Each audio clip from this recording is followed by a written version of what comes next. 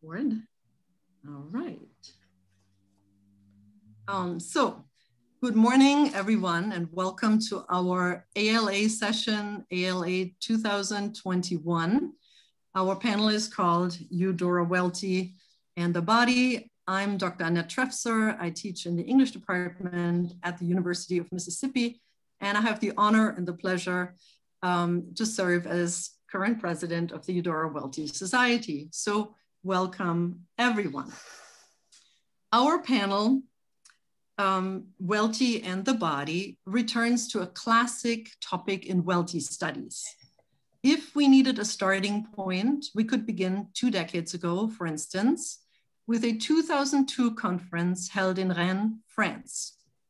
The proceedings, Eudora Welty and the Poetics of the Body, appeared as volume 5 in the series Études Wagnériennes in 2005. It is a volume edited by our French colleagues, Géraldine Chouard and the late Daniel Pitavi-Souk. 22 contributors, esteemed scholars of Southern literature on both sides of the Atlantic, gathered to discuss Welty's photographic body, body languages in her literature, the body of or as the other, Welty's writing and the body politic, as well as her creation of embodied memory. In her introduction, Chouard cites Nietzsche's belief that, quote, there is more sense in your body than in the essence of wisdom itself. And she suggests that Welty was wise to the affects and effects of this insight and thus developed a true, quote, philosophy of the body in the sense that the body constitutes a world in itself, the primary system of reference. So the signifying power of the body in Welty's fiction continues to be of central interest in more recent scholarship, such as Harriet Pollack's Eudora Welty, Fiction and Photography, The Body of the Other Woman. And it is the topic of our session today, where we approach Welty's representations of the physical and the psychological, the organic and the metaphorical, the mute and the speaking body, the living and the dead body. It is now my pleasure to introduce our speakers in the order of the program. Our first speaker today is Stephen Fuller. Steve is professor of English at Middle Georgia State University. His book, Eudora Welty and Surrealism, investigates modernist strategies of interiority in Welty through the 1950s. And I've been told that his current research focuses on the remaining decades of her career, years that witnessed the enlarged role of her fiction and how that fiction assigns to spoken language as an ideological force in Southern culture. His paper will be our first, and it is titled Eudora Welty, Performativity and the Speaking Body. Our second speaker is Sarah Ford at Baylor University, where she is professor of American literature, and she also directs the Beal, am I saying this right? Beal Poetry Festival. She's the author most recently of Haunted Property, Slavery and the Gothic, came out in 2020, and Tracing Southern Storytelling in Black and White. She also serves as the web editor of the Eudora Welty Society's website. Thank you, Sarah. So let's get started first with Steve Fuller, and I turn over the program to Steve. Okay, thank you very much for that introduction. I've slightly revised the title of my paper to The Speaking Body and Lacanian Performativity in Eudora Welty's Shower of Gold. A wide-angled appreciation of the literary and photographic output of Eudora Welty reveals a lifelong interrogation of forms of consciousness that arise from the experience of embodied beings shaped by networks of cultural discourse. By embodied, I assume body theorist Carrie Nolan's 2014 definition in Agency and Embodiment, when she identifies the process whereby collective behaviors and beliefs acquired through acculturation are rendered individual and lived at the level of the body.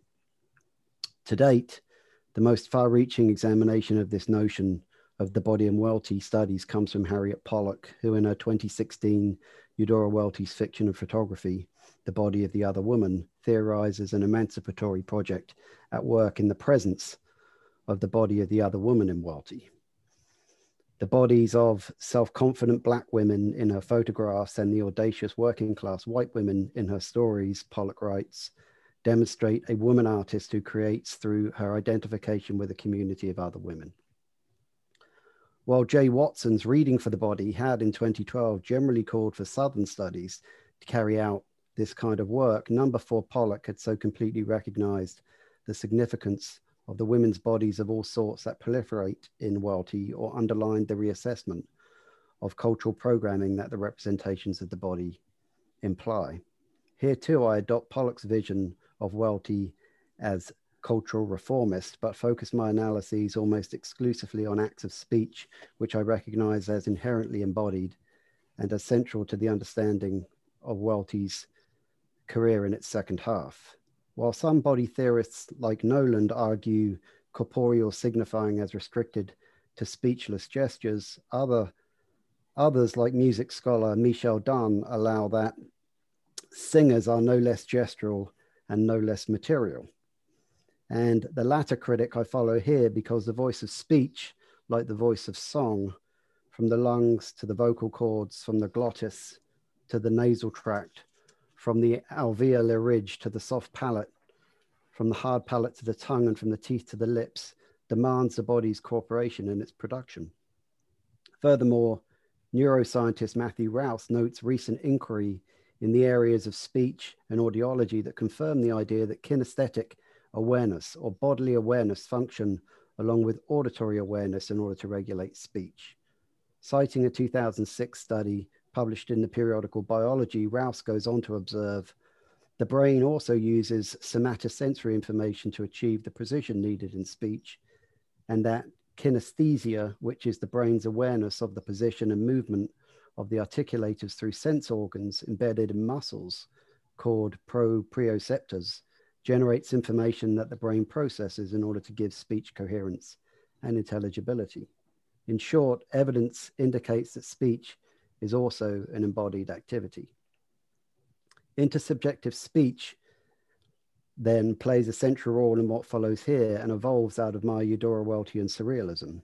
That book claims the fundamental influence of surrealism as informing Welty's artistic production from the 30s through the 50s, while the following analysis adds to the contention that in her work from the 50s to its end in the 80s, a new focus emerges, strengthens and solidifies into a major feature in her writing.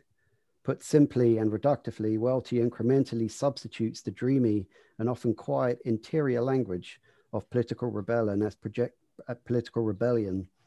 projected through the revolutionary aesthetic of surrealism for a language of embodied social protest as projected through a series of narrators conspicuous for their vocality.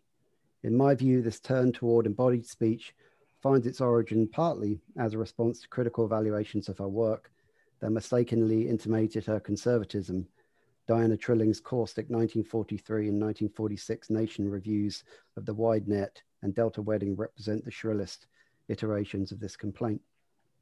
Reacting against her misrepresentation by developing her aesthetic in a new direction, and especially in an era of increasing civil rights and feminist agitation, Welty entered the public sphere loudly and boldly through her speakers. But what action do the embodied vocal performances of her characters enable in relation to language's master signifiers, those words such as truth, justice, authority, and holiness, which give coherence to discourse? In particular, how do the first and second person narrators in her fictions do things by speaking? How do the speakers carry out some kind of action, some sort of speech, as J.L. Austin, the author of the seminal How to Do Things with Words, would define it through the making of a verbal gesture? In brief, these narrators instate through repeated acts of speech psychological truths, subjectivizing themselves and others in the same way that speakers who name vessels, I name this ship the Queen Elizabeth, will possessions, I give and bequeath this watch to my brother, enter marriages, I do, and end meetings, this session is adjourned, and grant credentials, I confer this degree, establish the truth of their utterance in the delivery of the utterance itself. Austin puts this observation in the following way. In these examples, it seems clear that to utter the sentence is not to describe my doing of what I should be said in so uttering to be doing, or to state that I am doing it. It is to do it. Therefore, and perhaps automatically among speakers and listeners, agreement prevails, at least notionally, that performatives create new and acceptable facts. And who disagrees when through speech ships acquire new names, when inheritors inherit, when partners marry, when meetings conclude, and when students graduate?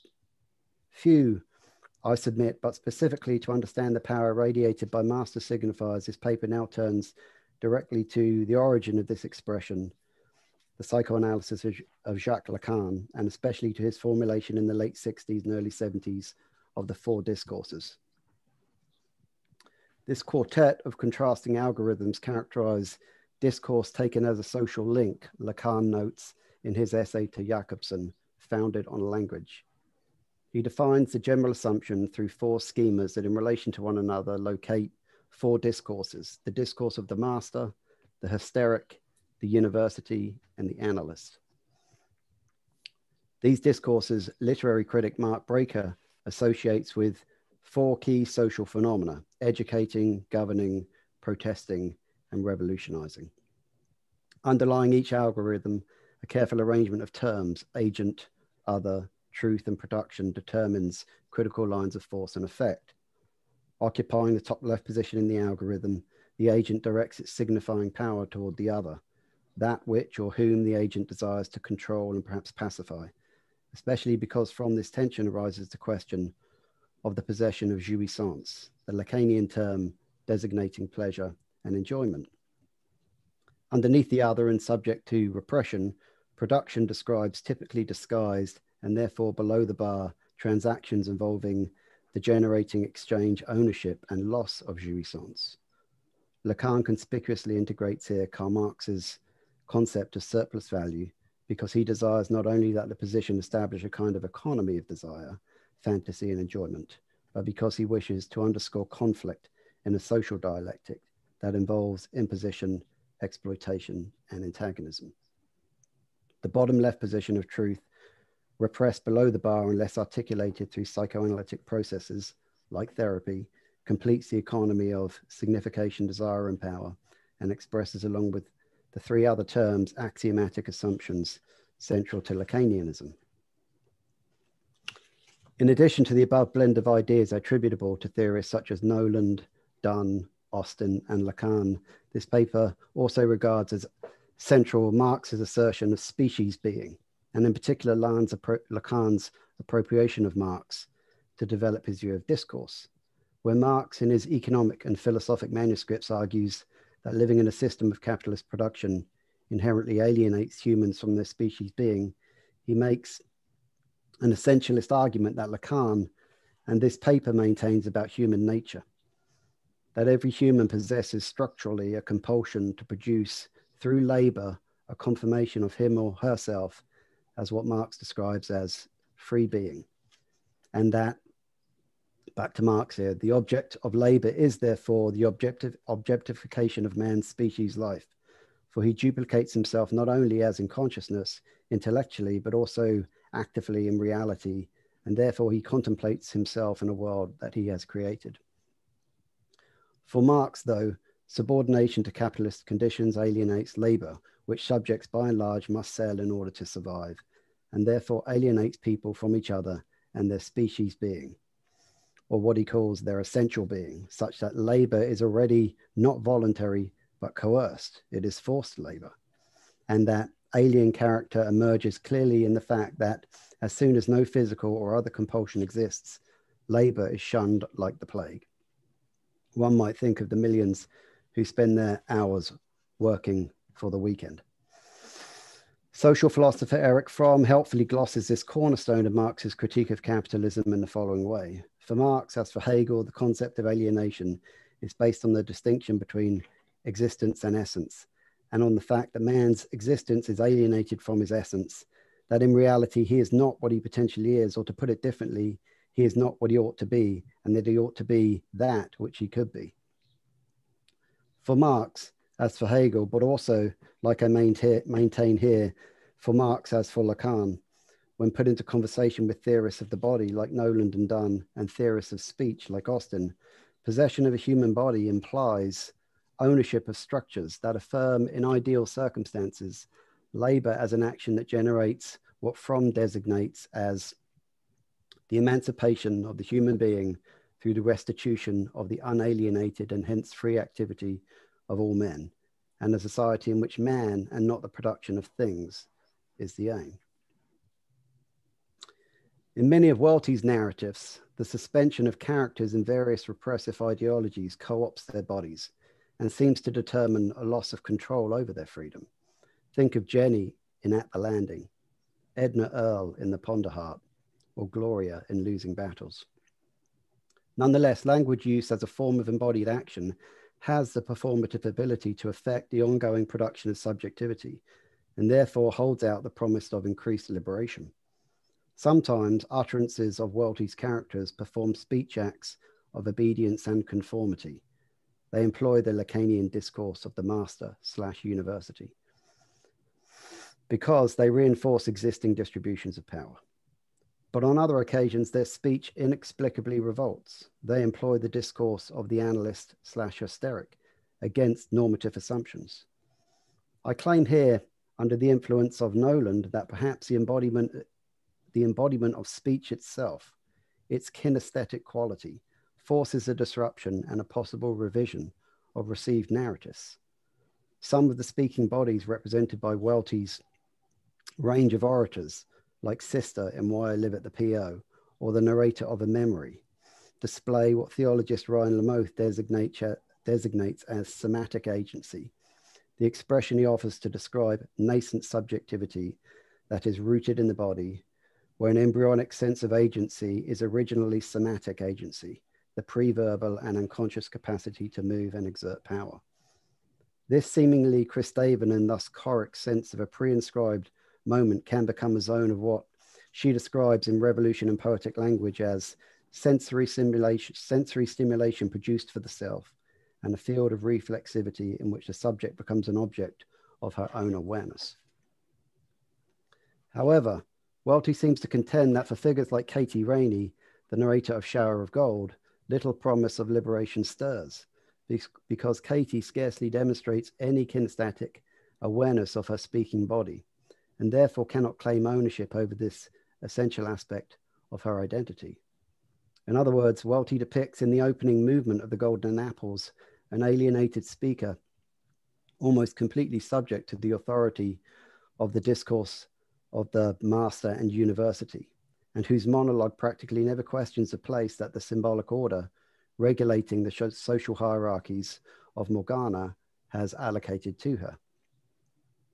Although Peter Schmidt's account of this narrative underscores the agency that Katie illustrates, including her among the women who have moved from being the behind-the-scenes initiators of the action to controlling how those actions are interpreted, critics such as Gail Mortimer, Sally Wolfe, and Rebecca Mark show more conservatism. Mark, for example, concludes her survey noting that Katie cannot move beyond conjecture, anger, and self-conscious speculation, and that she remains too trapped within her day-to-day existence to be able to see the full extent of women's oppression.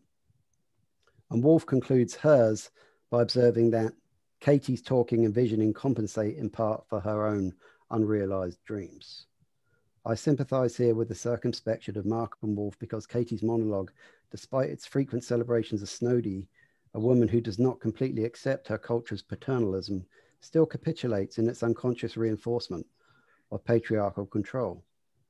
For instance, the story begins with a reflexive concession to dominant cultural values when she seems to confess her vulnerability to mimicking ideas that supposed superiors suggest she absorb.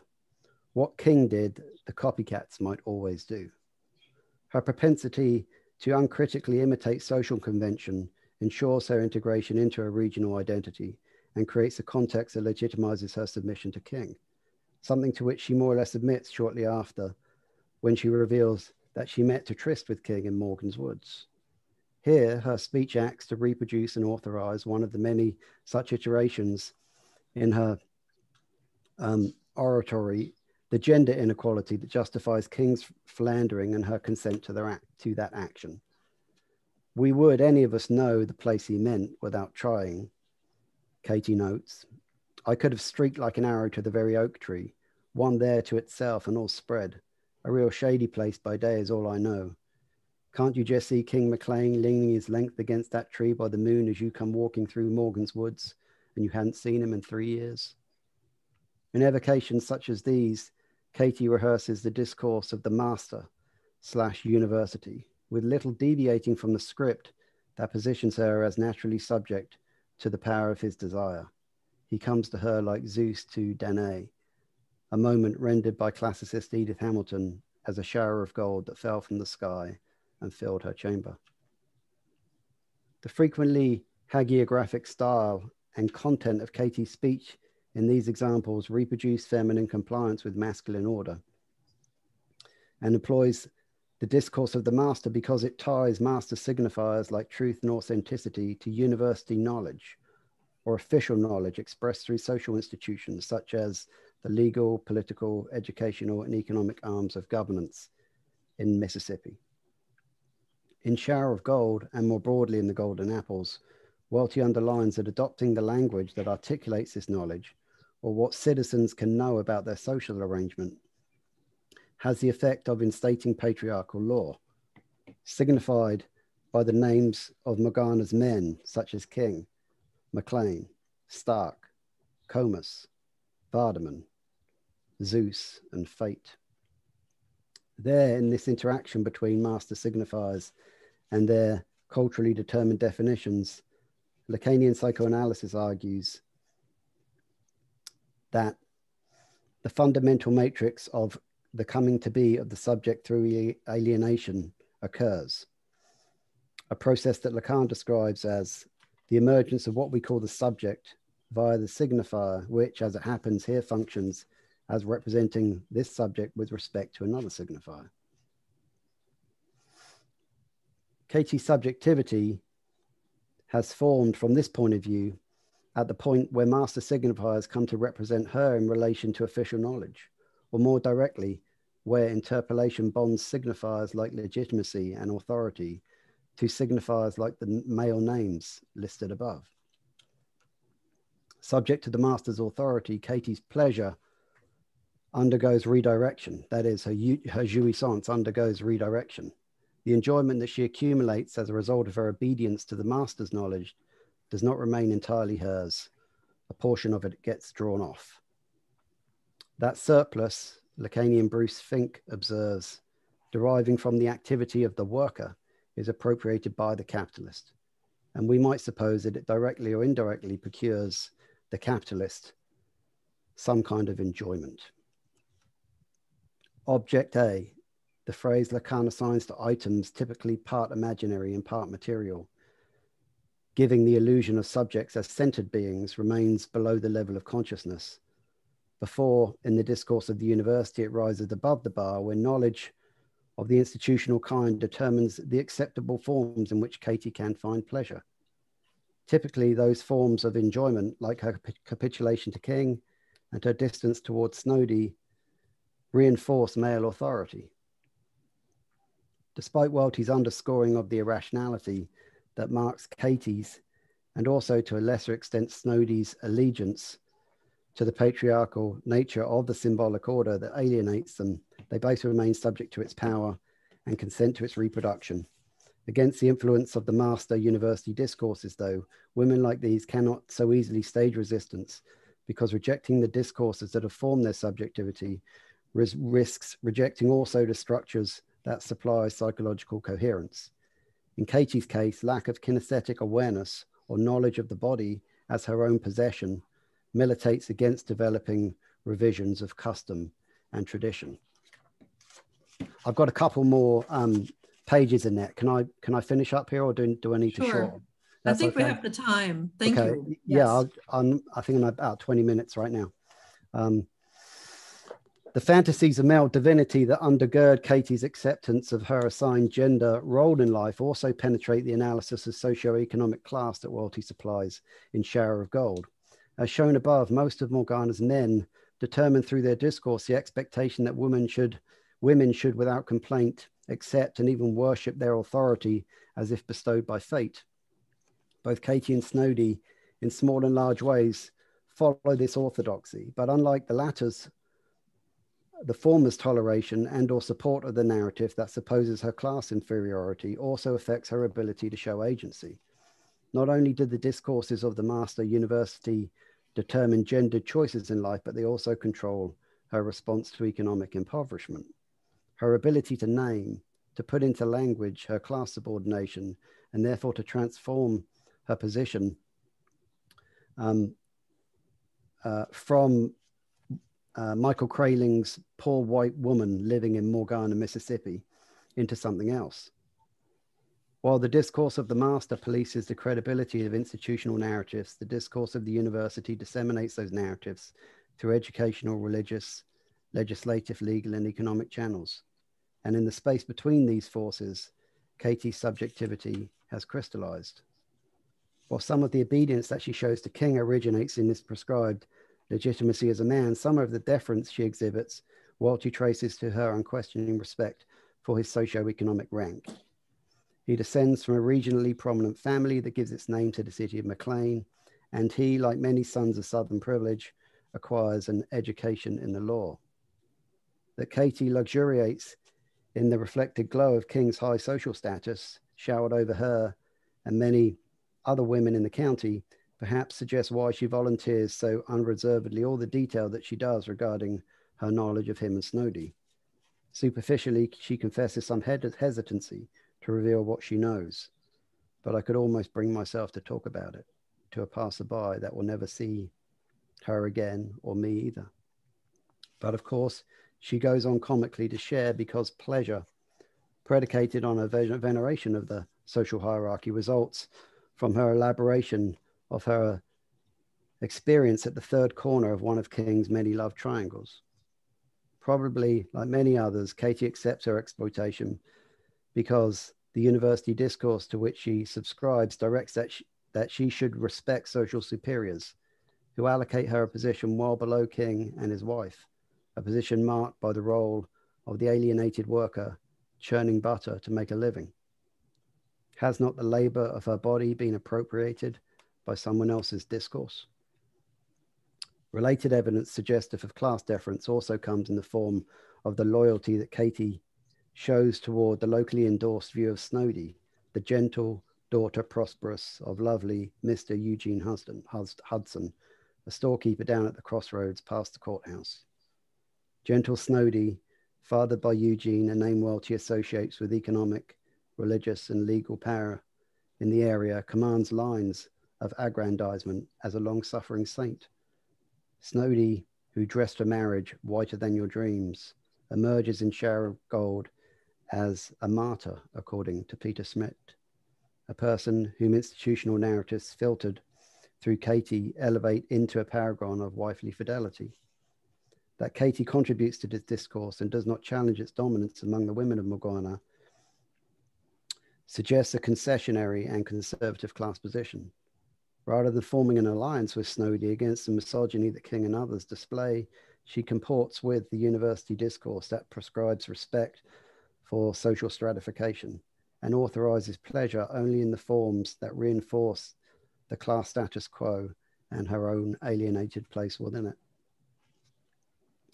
Add race and Clytie's likely minstrelizing of Ples Morgan to the gender and class directives to which she responds, and that completes a summation of the context within which the process of her interpolation has occurred.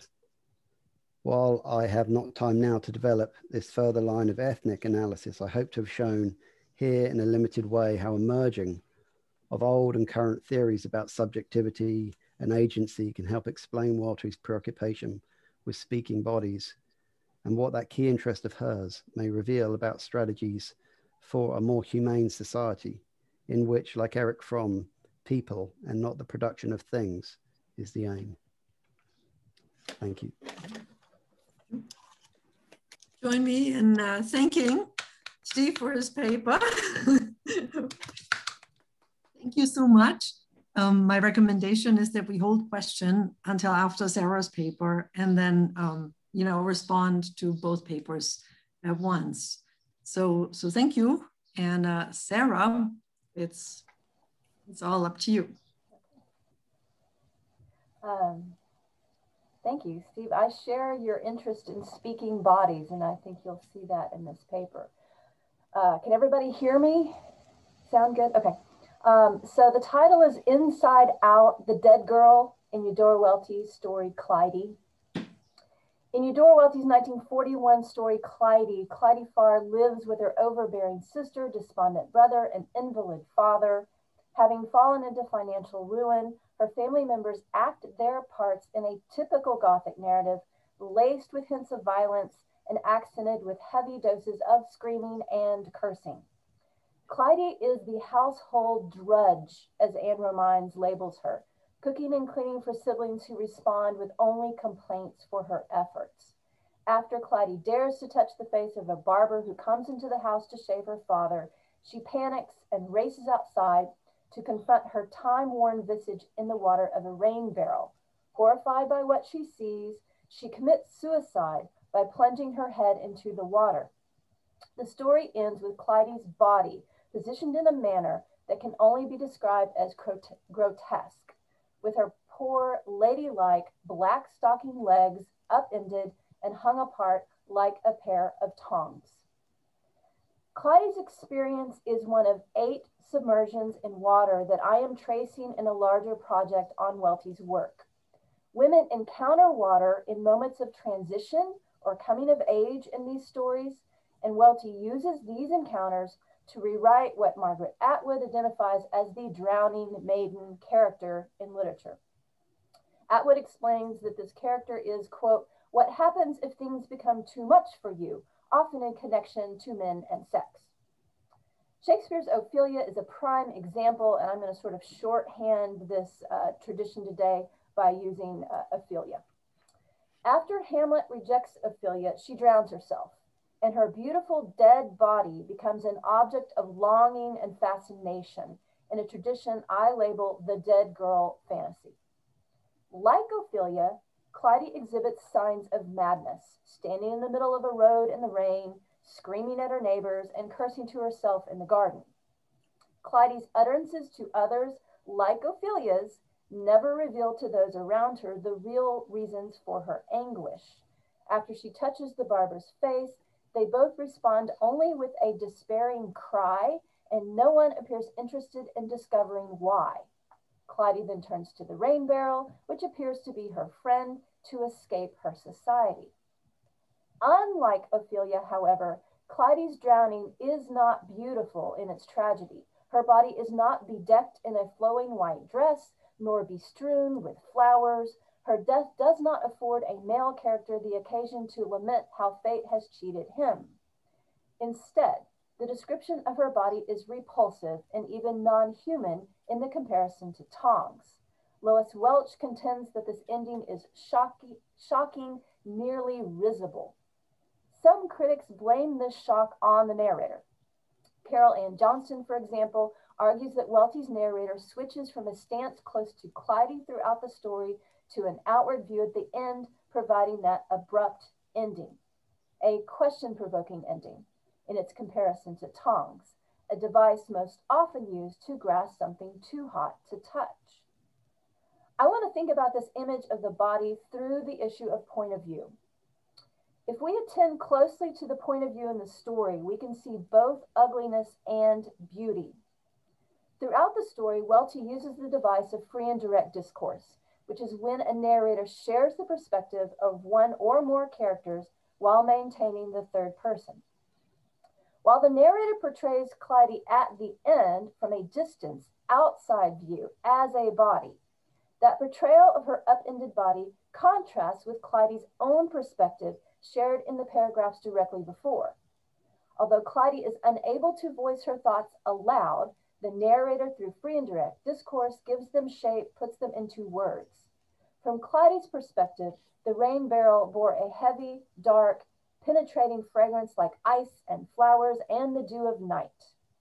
Although Clytie recoils when seeing her own face reflected in the water, her answer is to act. Quote, she bent her angular body further, thrust her head into the barrel under the water, threw its glittering surface into the kind, featureless death, and held it there.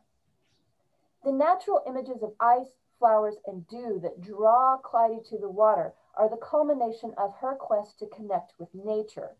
Clytie, through the story, seeks nature in the form of rain, wind, fire, sunlight, and finally the water in that rain barrel. Agentic and vibrant nature offers an alternative force to the societal forces that conscript Clytie's existence, but it is a force too strong for her. Even so, the beauty that Clytie sees in that glittering water paints a different ending picture than the outsider's mechanical portrait of her body. The difference between Clytie's own agency in thrusting her head intentionally under the water and the mistaken assumption that she had accidentally, quote, fallen forward into the barrel reveals that the outsider view is flawed. In rewriting the drowned maiden story, Welty not only speaks back to this problematic idolization of the dead girl as a beautiful fantasy, she also reveals through free and direct discourse the competing versions of her dead girl's story, a duel that brings to the forefront the question of how coming-of-age narratives are constructed. In the story Clytie, that construction, specifically the use of point of view, is more complex than critics have previously acknowledged. Although the narrator does switch from Clytie to an outside view in that final dramatic scene, that move is the last in an oscillating, floating dance between various entities, including these five. 1, a somewhat distant singular narrator. 2, a narrator speaking in the collective voice of the town. 3, a narrator whose view narrows to the view of the ladies of the town. 4, a narrator giving shape and substance to Clytie's internal thoughts and feelings. And 5, a narrator voicing the view of the barber, Mr. Bobo. These different entities clash with one another. For example, it is hard to parse whether Clytie's going into the garden to have her cursing fit is empowering to her. From Clytie's point of view, although the words at first horrified her, she finds that her throat eventually becomes relaxed and rested. However, the point of the view shifts in mid-paragraph, and the narrator speaks in the collective voice of the town with knowledge gained through its gossip networks, quipping that Clytie, quote, was only imitating her older sister, who used to go out into that same garden and curse in that same way. Is Clytie freeing herself or simply following a preset pattern? As one point of view morphs into another, distinguishing the origin of any one segment of language can be challenging. By analyzing who has possible access to each piece of information, I can identify roughly 13 shifts from one perspective to another in the story. These shifts complicate the depiction of Clytie because the reader is led in turns to be more or less sympathetic with her plight, and because no one point of view is neutral or authoritative. Consequently, the story presents distinctly different versions of Clytie's character. The town sees her from the outside as a crazy old maid and a white Southern lady, while Clytie sees herself as a woman seeking meaningful connection.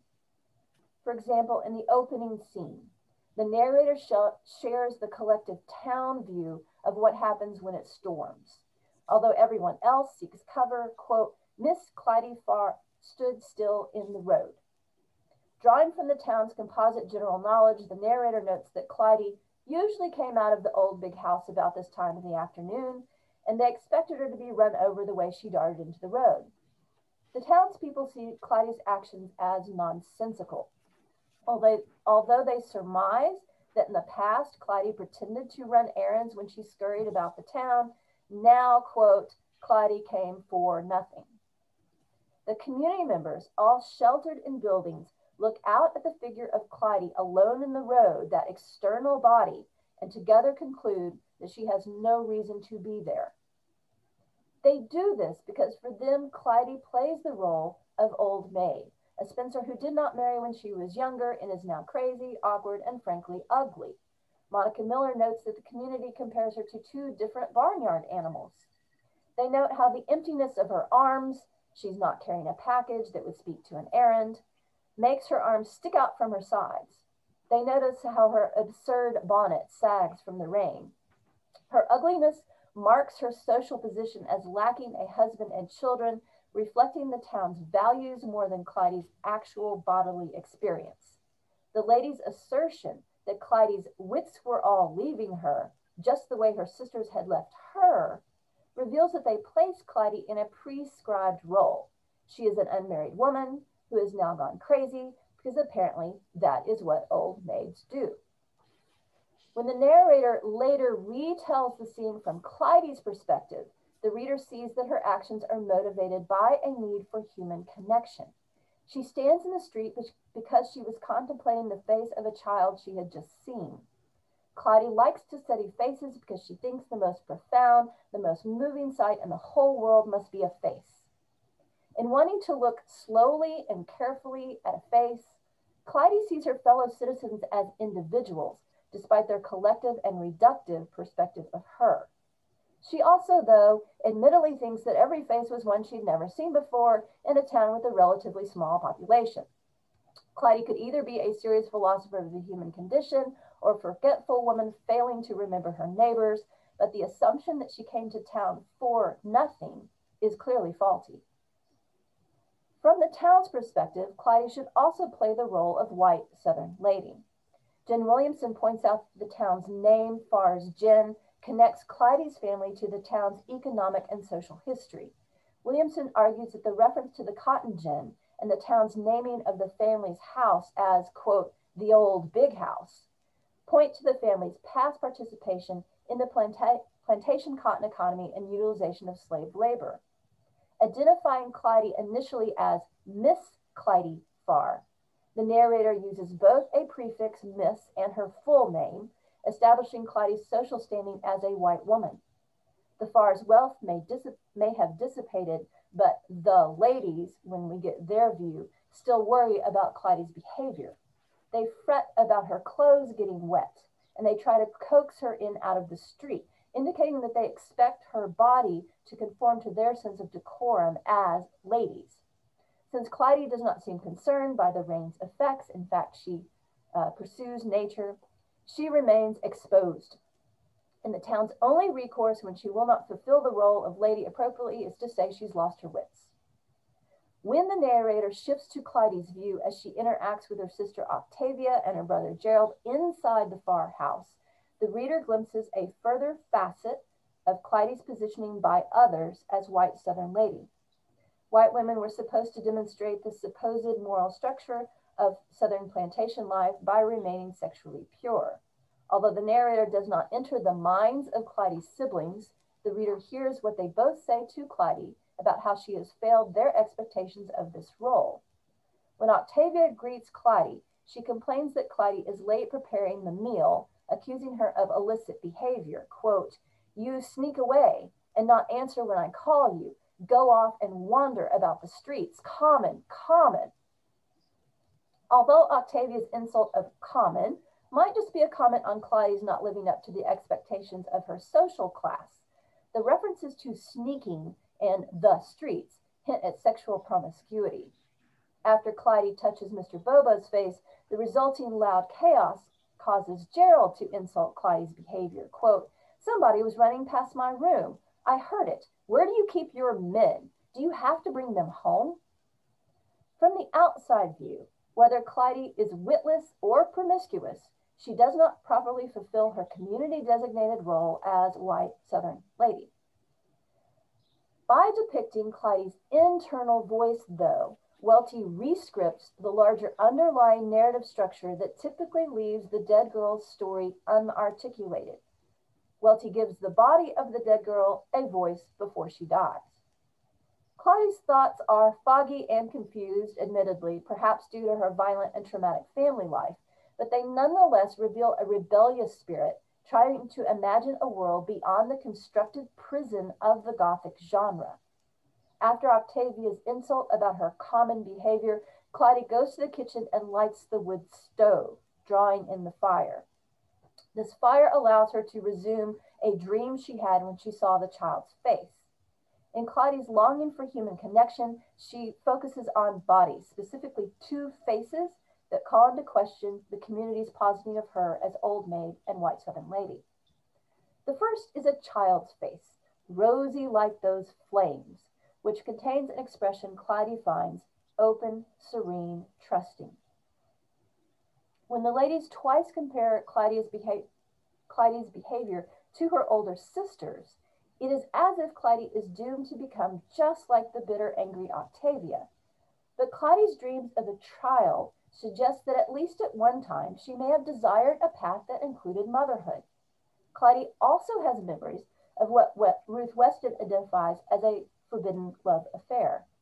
A face that had looked back at her when she was young. She dimly remembers being in a sort of arbor and that she had laughed and leaned forward. Images of her family's faces, however, cut short her memories. The face of Octavia was thrust between, as well as the apoplectic face of her father, suggesting that if she had had a beau, he was driven away by her family. Although there was, quote, always an interruption when she tries to access this past, in her mind, she continues to construct a different Clytie than the old maid the town sees. This Clytie dares to fight her prescribed isolation in the present as well. When she touches Mr. Bobo's face, the sudden intimacy might make them both panic, but she may be correct in sensing his need for connection. He has continued to come to the house to shave Mr. James Farr, even though the initial trip would have been enough to satisfy simple morbid curiosity, and even though he is not getting paid. He continually vows to never go back, but he's drawn to the house anyway. Clytie answers his desperate needing with a gesture of breathtaking gentleness in touching his face. Mr. Bobo had early imagined what one of those sisters would do if he made one move. But when Clytie initiates a move, his overreaction, the despairing cry and the fleeing, suggests she may have read him correctly. The interior the narrator helps to form shows the inklings of an autonomous self.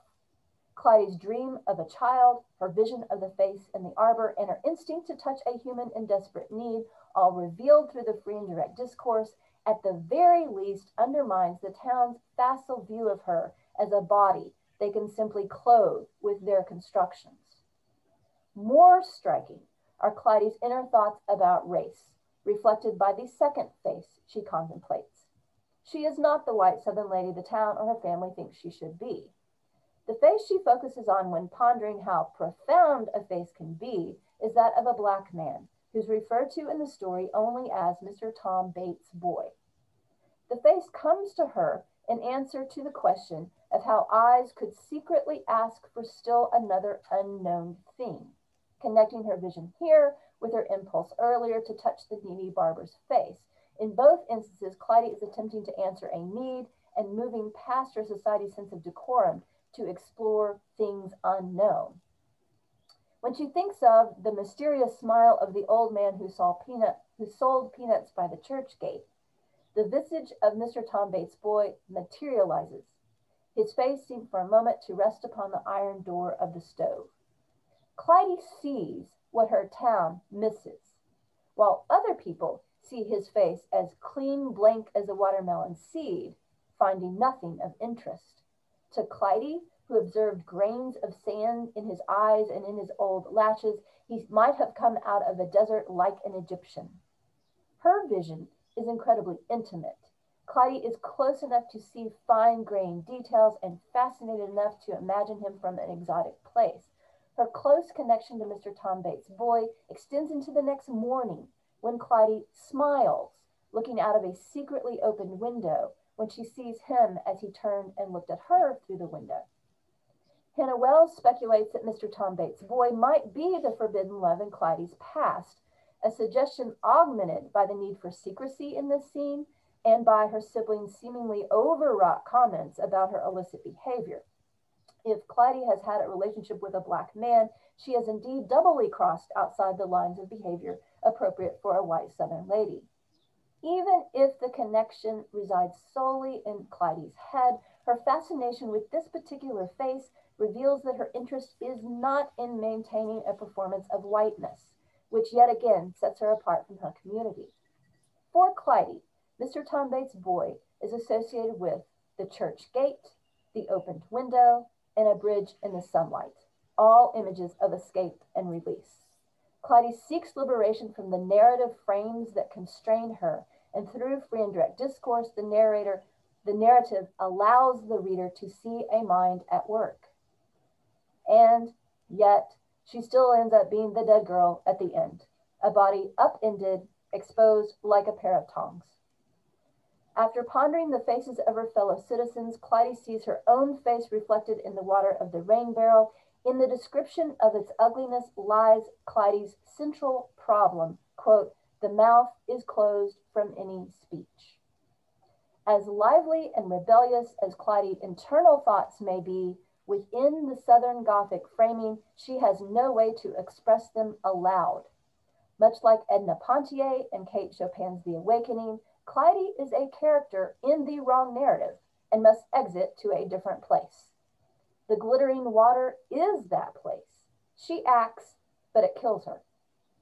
Her community, however, continues to see her through their own frames, imagining her death as accidental, that of a crazy person, imagining she had fallen in the water, perhaps a subtle reference to her as a fallen woman, and finally imagining her body in death still clothed in stockings they deem ladylike. The inside, more complex story of her submersion in water is something the community would find too hot to touch. Unmute, we clap. Thank you, Sarah. Thank you very much for this great paper about Clytie. So we may begin our question and answer period. I invite you to just unmute yourselves and ask questions and or write something into the chat, and I will try to not miss what's in the chat. And so we may begin the questioning period. I'll ask a question. So I haven't really formulated this idea all that well. I'm just thinking about it as I'm hearing your papers. Could both of you guys talk a little bit more about, I was struck by this phrase in your paper, Sarah, intimacy and distance. This idea that these speaking bodies, these bodies that signify, you know, they produce both an urge for intimacy and connection, but they also reify a sense of distance. Could you both talk about how you've noticed that weird connection, that weird linkage between intimacy and distance that you find with these body narratives? In any part of the story of Clytie, or any of the piece, Shower of Gold, or anything else in Welty?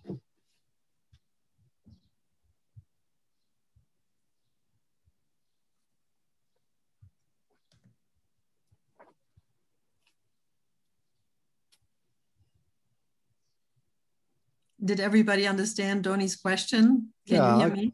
I could comment a little bit Mm-hmm. in Shower of Gold on the presentation of body intimacy. And, you know, of course, my paper zeroed in on Katie Rainey because I regard her as maybe the most, or one of the most clear examples in Shower of Gold of a character who lacks the kind of kinesthetic awareness that I was talking about, this sense of herself, her own body as her own possession. And this limits her ability to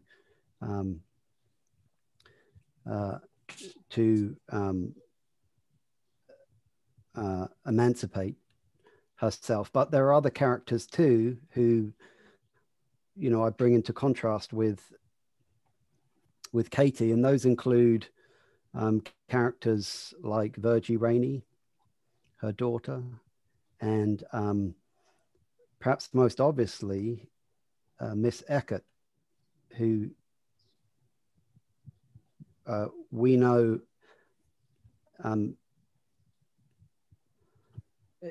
enjoys one of the most conspicuously embodied moments in the whole of the Golden Apples, when she performs at the piano during Thunderstorm. Mm-hmm. And this is a moment that Welty spends much time detailing in the novel, and then also I don't think in the written version of One Writer's Beginnings does she allude to that moment. But in the spoken version, as I recall, I need to check this, in the spoken version, in the recording of her presentation at Harvard, she references that moment and reads from it.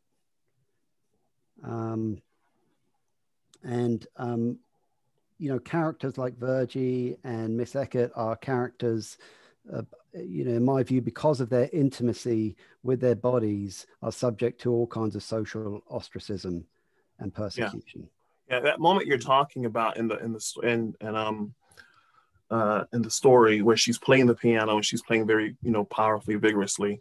You know, there's this weird kind of paradox where, on one hand, the moment stills everyone and everyone is drawn into it, but it also alienates the girls from her, and it pushes them away from her, and it makes her all the more an estranged figure to them. And there's that wonderful line in the story where the wrong person is making this music.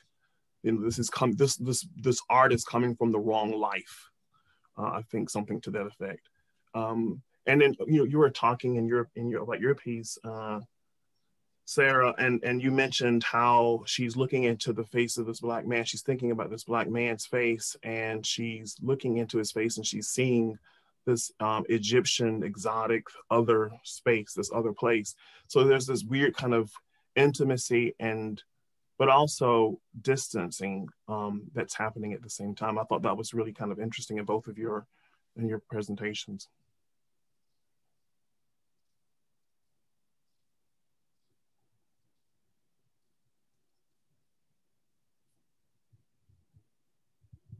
I'm sorry, I missed out on the initial question, so I'm just catching up here. Okay.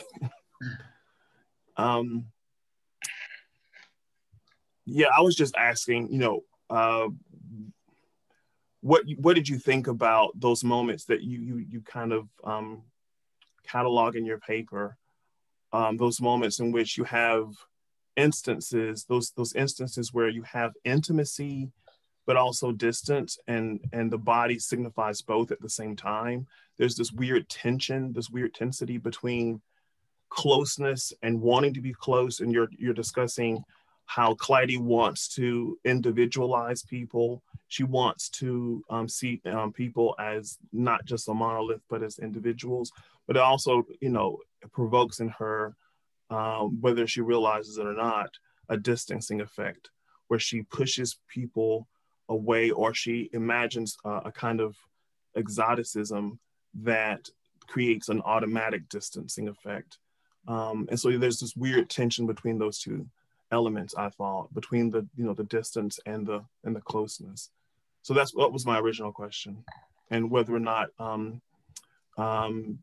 don't know whether or not you wanted to, whether you saw that and whether you were going to do some more with that, or if you saw that with other pieces and other characters.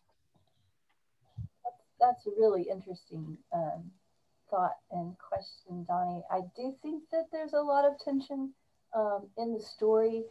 Clytie at times seeks isolation. She wants to be out in the road in the rain, even though everyone's drawing her in, because I think she has been so harmed by certain kinds of human contact that she's going to go down the road of seeking agency through nature.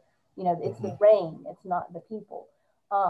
Even the moment when she smiles because she sees Mr. Tom Bates' boy's face, she's still inside and he's still outside. And so We might guess that there may have been a connection in the past, but even if there were, there's still this, she's trapped in the house and he's going fishing. So yes, I think each time you get Clytie, when she's preparing everyone's meals in the kitchen and she's going to take them all up and she wants to feed the father, and Octavia says, no, you can't. Octavia is standing at the top of the stairs and Clytie's at the bottom.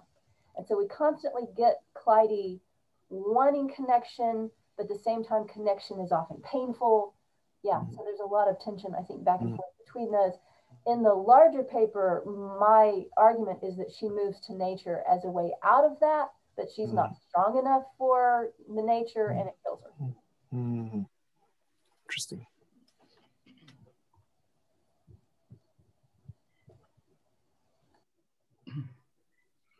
I'll add that Welty's story from Bride of the Innisfallen, No Place for You, My Love, might be seen as a great example of the two characters who remain distanced, but are in an intimate situation and resisting intimacy throughout the course of the story, and imperviousness and their fight against it or to maintain it is crucial.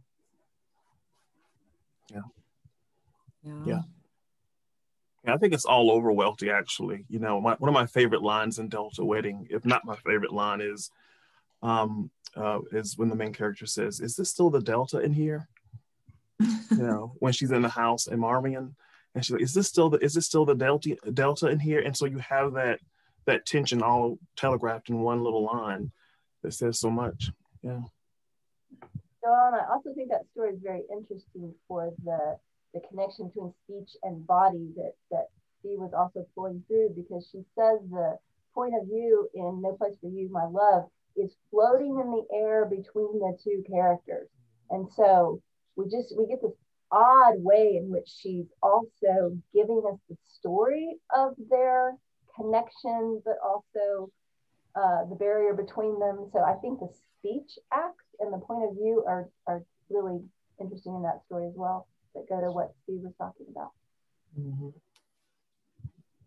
Yeah, Steve, I have a question. I mean, I think it is indeed such that Eudora Welty oftentimes embodies a social protest, you know, in characters, in possibly the kinetics. So it's kind of interesting. I mean, I think I was convinced that Katie Rainey is part of a master narrative that she enacts without possibly reflecting on it, and is part of this, you know, part of this, like this narrative that actually turns her almost into an object or disallows her powers, say. The fact that she dies at the end of the Golden Apples, do you think that Welty is, I don't know, is that too bluntly a message that maybe her way of understanding what, like, jouissance, desire, mastery, revenge, I'm not sure, is sort of coming to an end, or just asking, where would you take it with Katie Rainey's death? Well, I mean, I don't really think that her death necessarily changes the analysis, you know, and the analysis in this paper is that she is an almost completely interpolated individual, that she subscribes to imposed narratives of one kind or another, a couple of which I outlined in the paper. And that it may be that there's evidence elsewhere in the Golden Apples that shows that she's able to in some way overcome those narratives, change those narratives, edit, revise them in one way or another. But there doesn't seem to me in Share of Gold any evidence, you know, to reveal that. And that part of that reflection that you mentioned is, you know, in line with the idea that I was arguing for here, in line with the idea that she lacks awareness of herself at the level of the body that may give her that sense of agency, that sense of individualism.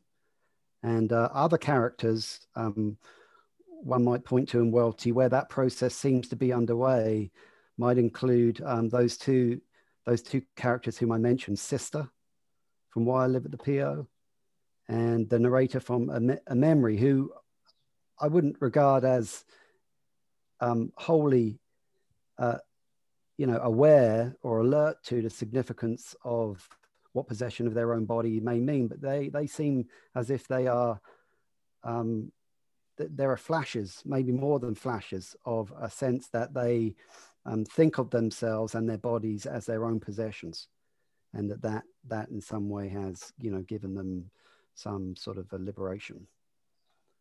I don't know if that answered your question. Sure. Thank you. Steve, I was interested in how you managed Plez and his challenge to Katie, and also the way in which she absorbs or doesn't absorb him. What do you think? How do you handle that? Well, I mean, the part that I left out here for time reasons was to do with analysing players in the same way that I analyse the discussion or the handling of class and gender. That is to argue that in one form or another, she minstrelizes players, and that's another example of the way that she has just accepted at face value what her culture has taught her regarding ethnicity. And so basically that was the center of the analysis on Plez, that even his name suggests or indicates a name that has been made up for him, right? That we don't know his actual name. I mean, his name is taken to be Plez Morgan, but is that just part of Katie's and the community's co-option of his body, and through the naming of him, by giving him a name that is not necessarily his name at all? It's just a name that they would prefer that he go by according to their assumptions. Thanks. Sarah, I wanted to say to you, I was fascinated by your charting 13 shifts in the story and the helpfulness of your naming the shifts. And I think this is so much an issue in teaching Welty. It's such a difficulty to track the shifts and changes in Welty's work. I see you're muted, but you want to say a little bit about what you're finding as you trace this through Welty's canon? A large question here. Let me start with Clytie. So I've found in teaching Clytie, and I found in reading the criticism on Clytie, that too often readers go straight to the corporate town view as the legitimate view, because it seems to have more power as the they. And when you start really looking at the shifts and the way, even in the middle of the paragraph, she cuts off the they, I really think she's trying to get you to rethink that corporate town view. And that corporate town point of view, I think, is something she's rewriting, playing off of. It comes from Hawthorne and Twain and Faulkner. I mean, there's this tradition in American literature of having this narrator that is the town, often looking at a female character who's crazy or weird or an old maid, especially in our Gothic tales.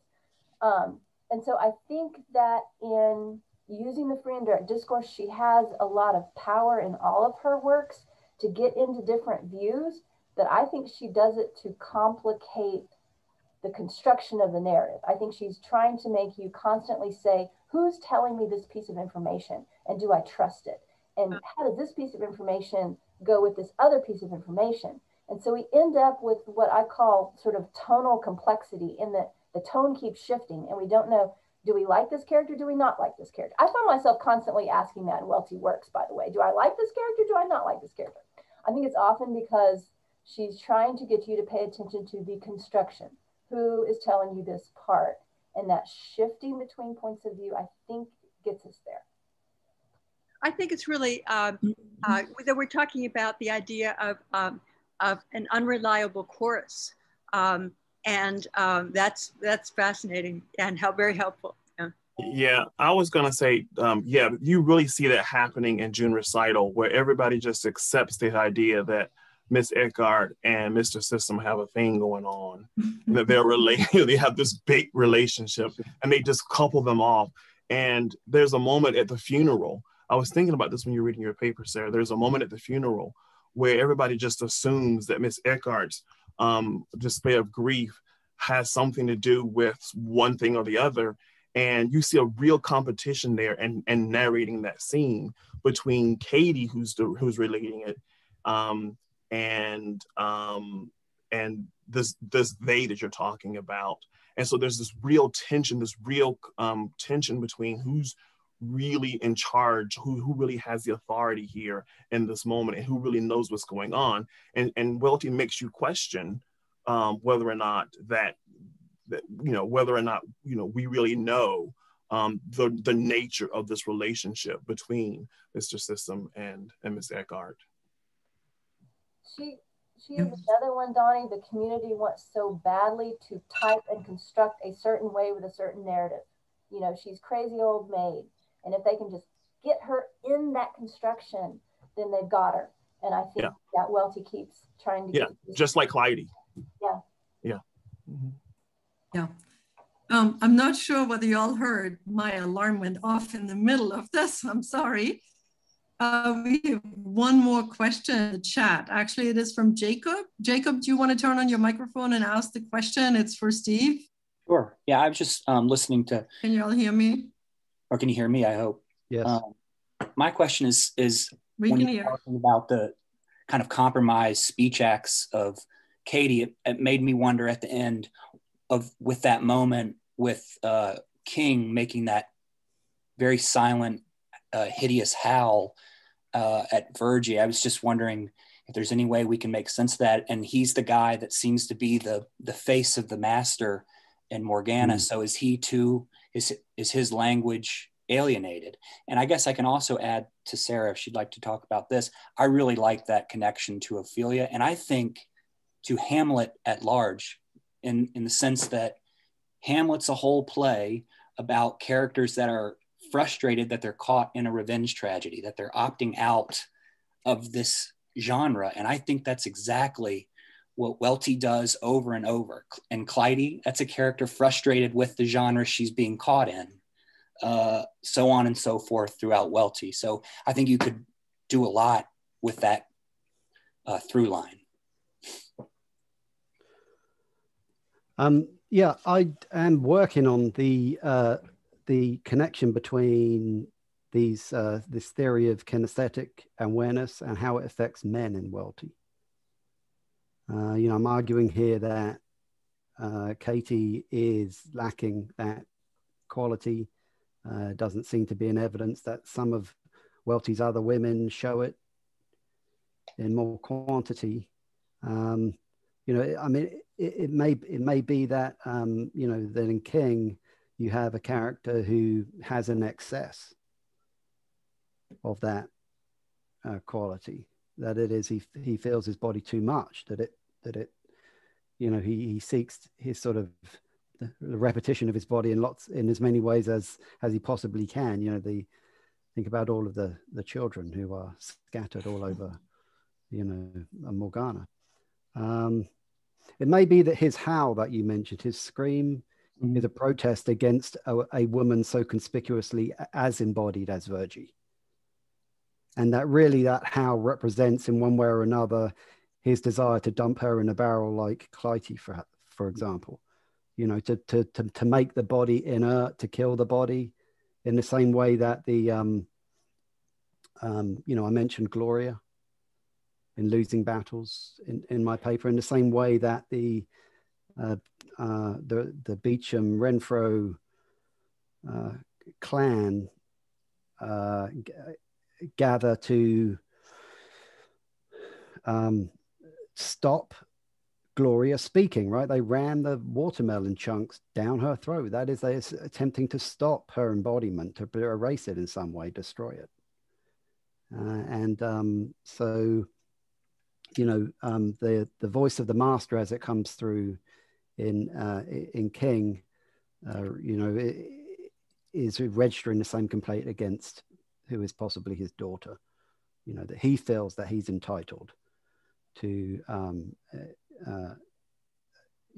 regard his body in the way that he does, but she, as a woman, is precluded from that.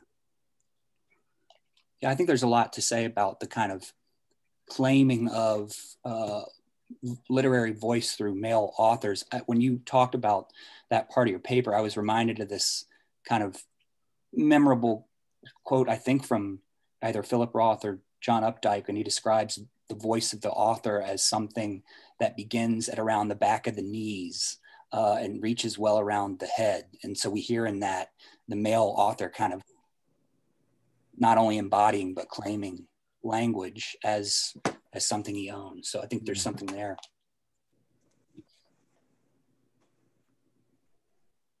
Well, in some ways, I hate to end up on the body of the male, but this is where we're at. I think so we're out of our time. So I'd like to remind everyone that our next ALA session is on Welty, Media and Modernism, and it is on Friday, July 9th from 10 to 11:20 a.m. And it is, participants are Michael Picard, Katie Fry, Donnie and Kevin, Rebecca Mark, and I think Harriet is also involved in some way. I also like to remind everybody that our Faulkner and Yoknapatawpha conference this year is going to be online. It is taking place July 18th through 21st, and the topic, as you all know, is Faulkner Welty Right. So a wonderful constellation. I invite everybody to join us, and some of you all who are represented on the screen are actually keynote speakers and present and so on. So I look very much forward to seeing this group again. And yeah, and are there any final questions or anything? Annette, yeah. The next session for ALA, July 9th? For ALA, July 9th. Oh, okay. A month from now. Oh, wow. That session is not being recorded, but is happening at the conference. Leslie Petty will be in a room doing our video from our Zoom from there. And that's the reason why we have that date. Okay. So to access that, you have to register for ALA. Is that correct? No. There are very reduced registrations for ALA this year, but they've also put out a statement that people who are connecting by Zoom do not need to register. But you'll find it there, and I'll send it out to everyone as well in an email. Okay. Thank you very much, Harriet. Thank you all for coming. I will stop the recording now. If you want to hang, we can still talk without being recorded. Yes. I have a question for you about